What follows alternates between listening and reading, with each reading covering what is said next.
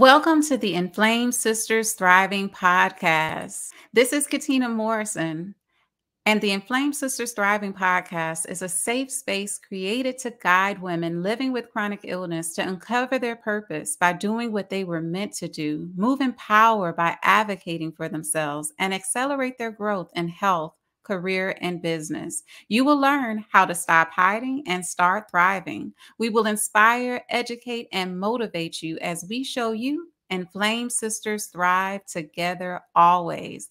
Today, I would like to welcome my amazing guest, and her name is Heather Sunderland. Welcome. How are you doing today?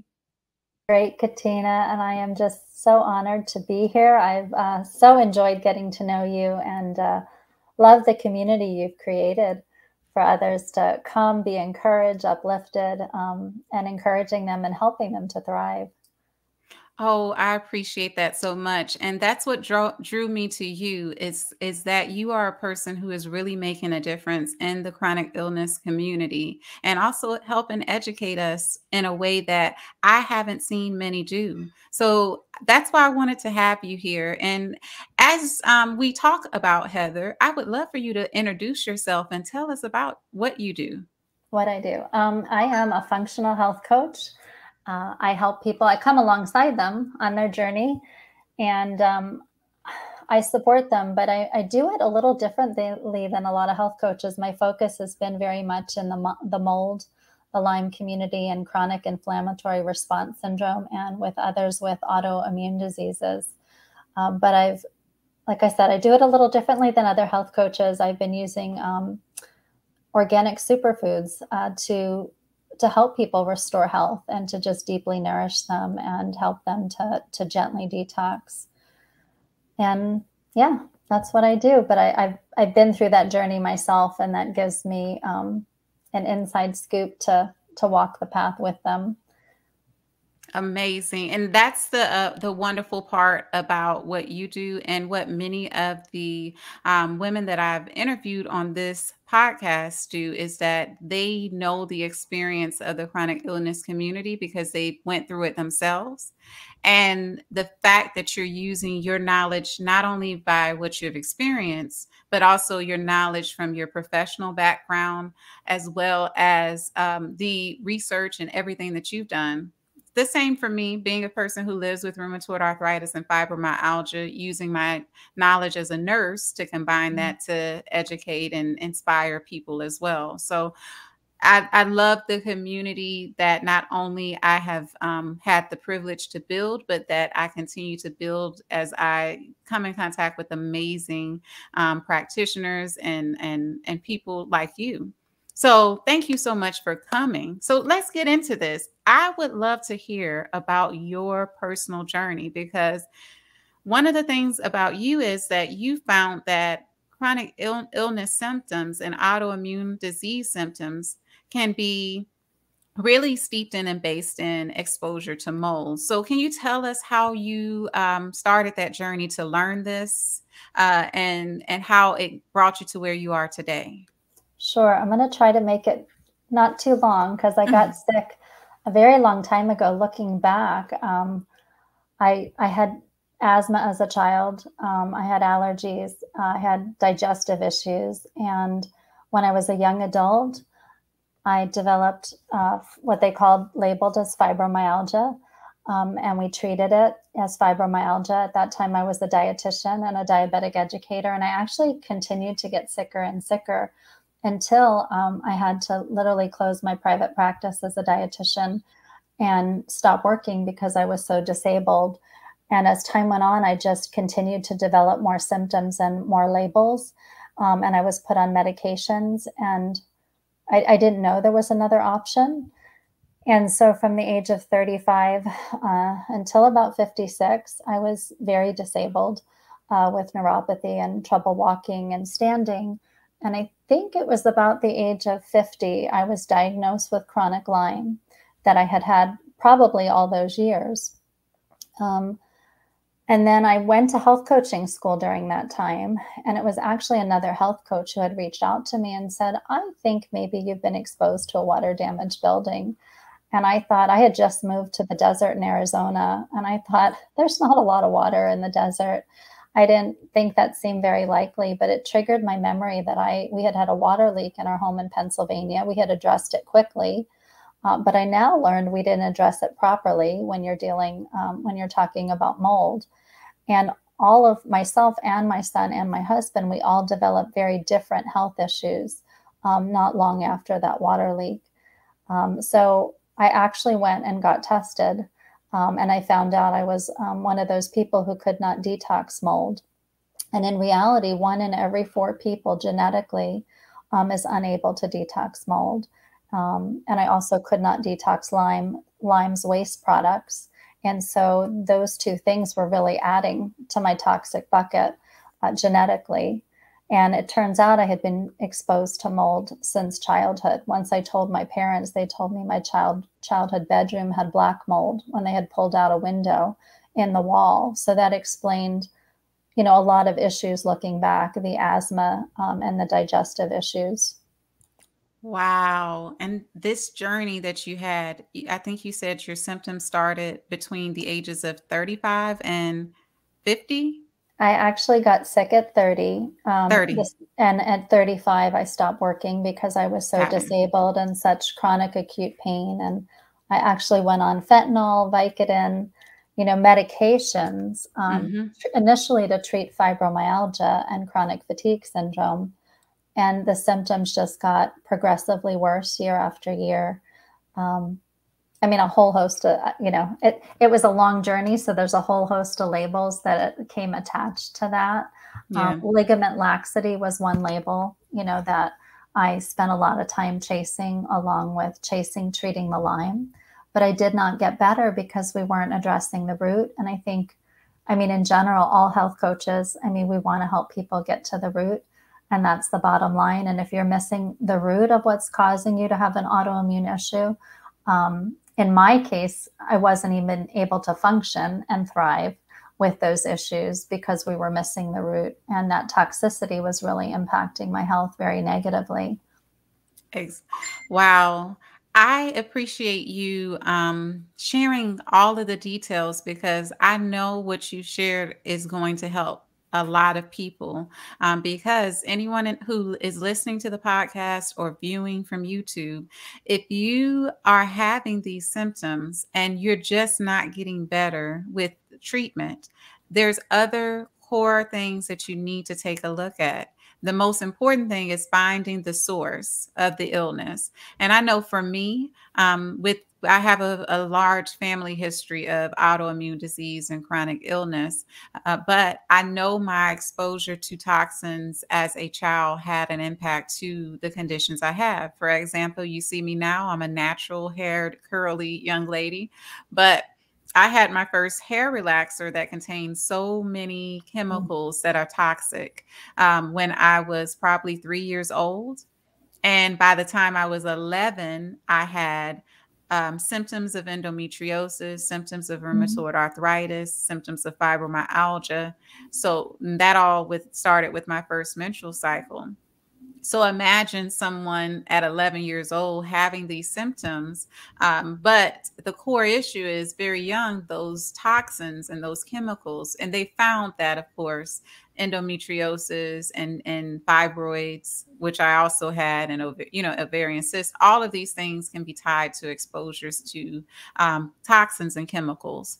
So I definitely understand you. And mold is a very dangerous one to be exposed to for long term. You mentioned symptoms of asthma, chronic pain, even experiencing disability by the age of 35 for a condition that was never really explained. It was labeled. And I heard those words labeled. Um, so let's dig into that a little bit more.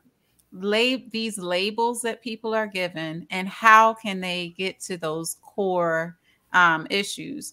Can you go a bit more into the symptoms that mold can present as, mold toxicity can present as? And first let's explain what it is and then what symptoms it can present as and those labels that are why they're not appropriate. Well, mold is all around us. It's outside in nature. And outside in nature, it's in check, but when mold is in a building that's enclosed, the way we build today, there's not a lot of circulation of the air, especially new homes. They're built very tightly, so that mold isn't in check with nature. And if mold is growing or there's a water leak and it's growing behind a wall, it's not getting sunlight, so it enhances the growth of the mold. And that's where it becomes more of a problem, especially if you don't see it. In reality, 70% of the homes in the US have mold, and 50% of the homes in the US have mold, and 70% of the time you never see it. So you do not have to see mold to be being exposed to it. And it's actually not the mold that's the issue. It's the waste that the mold creates, which is called a mycotoxin. So even if mold is remediated and they remove the source of the mold, you have to remove the mycotoxins that are left in the air and that then circulate through the ventilation of your house. So sometimes people remediate and they don't even have somebody who really is remediating properly, and they think they've gotten it, but they haven't. Mm-hmm. Wow. And then the symptoms that Sorry. are Yeah, I didn't result. answer all your questions. That's Sorry. okay. So No. mold is considered the great mimicker. So it can Mhm. mimic so many different illnesses and diseases. But classic symptoms, neuropathy, nerve pain, static shocks, getting electricity when you hit a light switch, brain fog, fatigue, aches and pains, frequent urination, to name a few. There's a list of 37 symptoms of mold, and they affect every single system of the body. And they can. Some people may present with just a few different systems of the body. It depends on the amount of exposure, your body's ability to detox, and how long you've been exposed. Mm-hmm. So survivingmold.com is a great website that does go over the symptoms and some of the pre-diagnostic tools that I use with clients to determine, if they're dealing with mold. And especially if somebody presents with several autoimmune conditions, I tend to look at mold as a possibility, as an underlying root, along with toxicity as an underlying root to the illness. But I have people in the same household who have been exposed to high levels of mold. And like one example, I have a dear friend who presented very much like I did, with chronic fatigue, fibromyalgia. She had Raynaud's. Her husband had gallbladder issues, and the daughter had digestive issues. And she had a lot of depression and anxiety, and all three of them had mold toxicity from their home. Wow. So they all presented very differently. So I think a lot of people are going to a doctor, and a lot of people are be treating for symptoms, but doctors aren't trained in environmental illness, and it's being missed, and they're managing their symptoms, but they're not getting to the root because doctors aren't trained in this. I wasn't trained in it. It's my journey that gave me the education, not my training, sadly, as a functional health coach. A few months ago, I was introduced to an amazing product that I have added to my nutrition. That is Powerful. Powerful is carefully formulated to support your mind, body, and soul, with one serving giving you 15 ingredients. Powerful adaptogens, functional mushrooms, antioxidant rich spices, and zinc. Your body will be thriving. It's a tasty addition to my oatmeal, smoothies, tea, and juice that has given me exactly what I was looking for. I've seen improvements in my energy, skin, and gut health. And all its amazing ingredients naturally boost my immune system and are anti inflammatory. A girl couldn't ask for more. I love this product and I suggest you try it too. Wow. I'm telling you, you and I have had multiple conversations, and each time I talk to you, I learn a lot, but I also get a lot more insight, which is why, even though I am a chronic illness coach and a health coach, why I love connecting with other coaches, because I want to make sure that I'm able to um, be able to refer my clients to the right people, or people who could be potential clients to the people who can help them. I've actually referred a few Yeah. to Mhm. clients to you as well, because I'm like, wait a minute, this isn't my area. Yeah. And I want to make sure that you are getting the help that you need, because when you've been through the journey, that's how you're able to understand these things even more. So, we've talked about the symptoms that are associated with mold toxicity. We've also talked about your journey as a person who experienced exposure as a young child to mold, experienced exposure to it as an adult, and the impact that it had on your family as a result. But the fact that you didn't get answers for so long. So, can you tell me, how have you learned to get the answers that are necessary to explain the core issue of mold toxicity, and how you're helping others to get those answers too? I think what I learned has been through my own journey. The very Mhm. traditional approach to addressing mold is to see a practitioner who specializes in mold toxicity. Dr. Shoemaker, he's one of the big names in mold toxicity and came up with the testing that people can do. So I saw a practitioner who addressed things using traditional binders.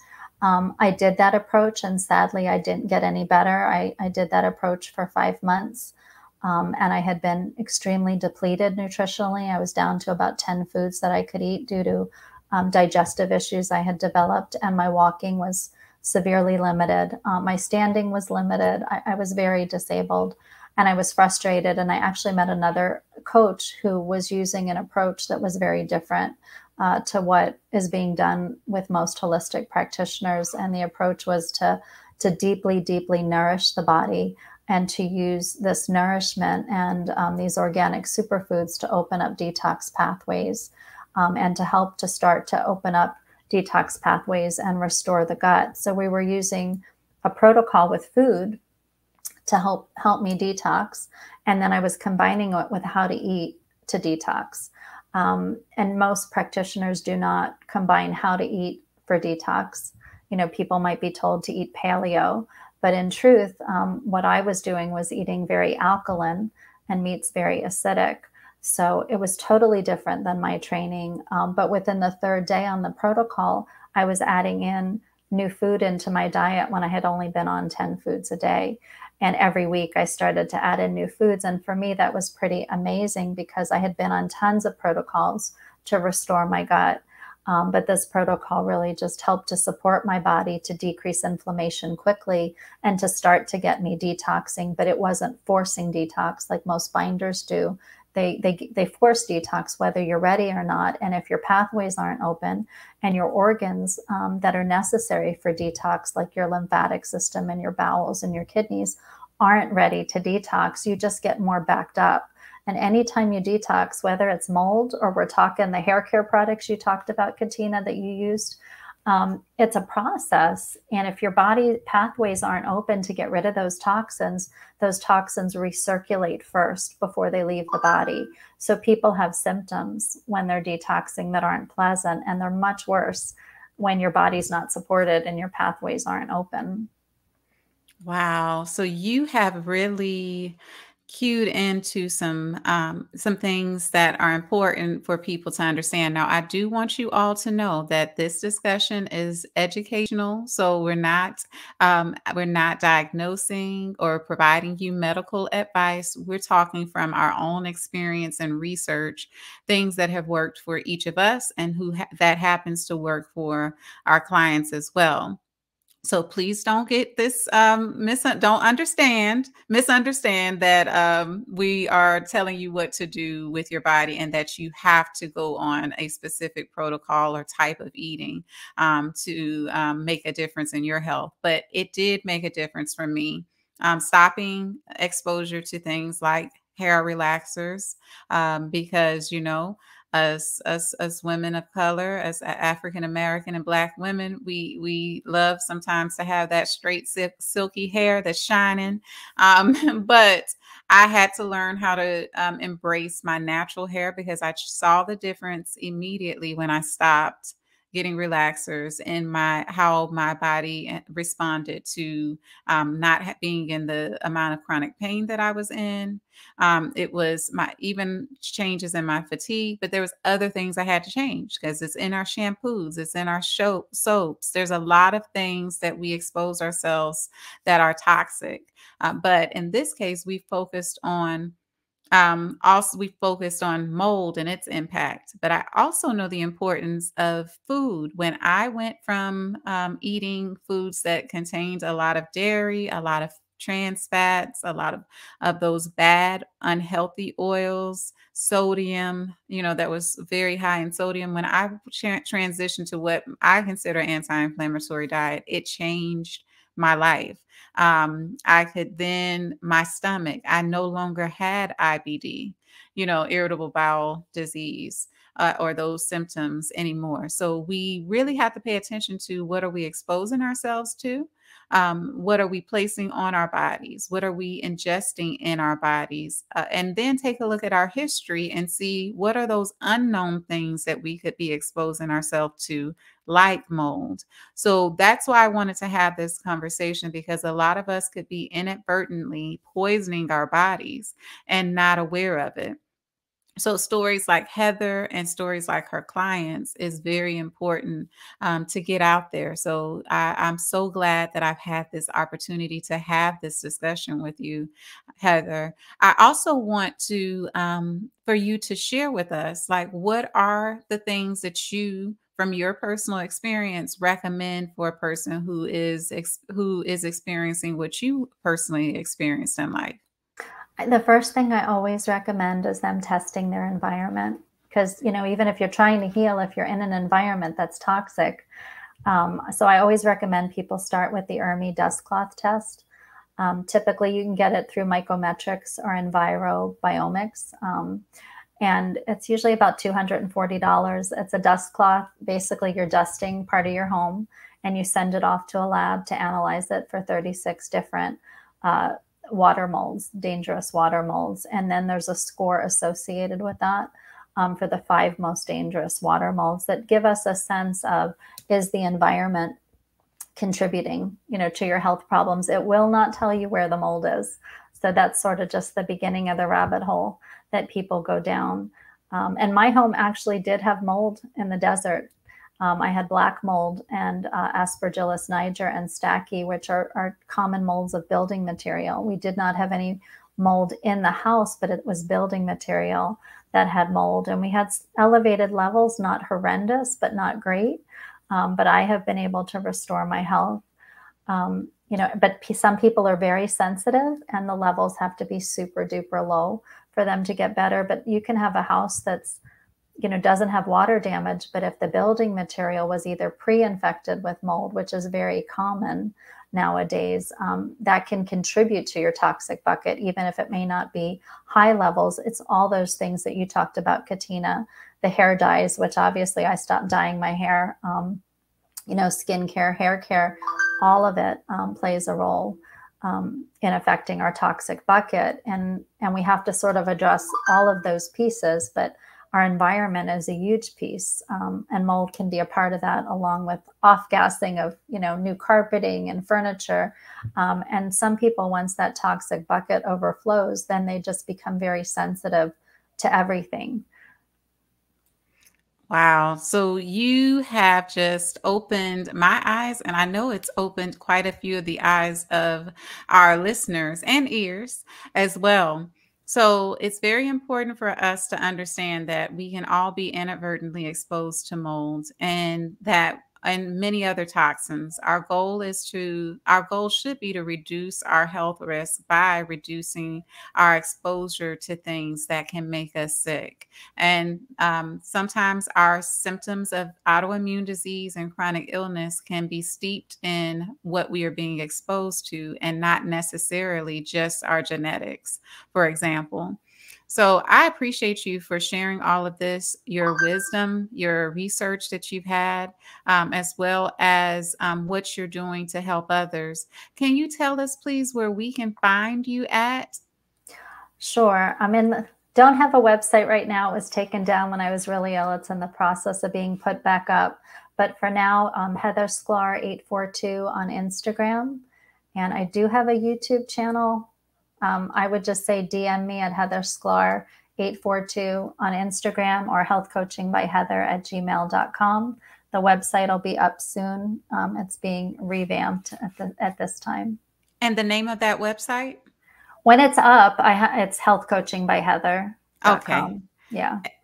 Excellent. So make sure that you reach out to Heather Sunderland if you feel like you may have been exposed to mold, or if you have symptoms of illness that you cannot explain. And sometimes it just may be that she can give you those tips that you need to find out the core issues.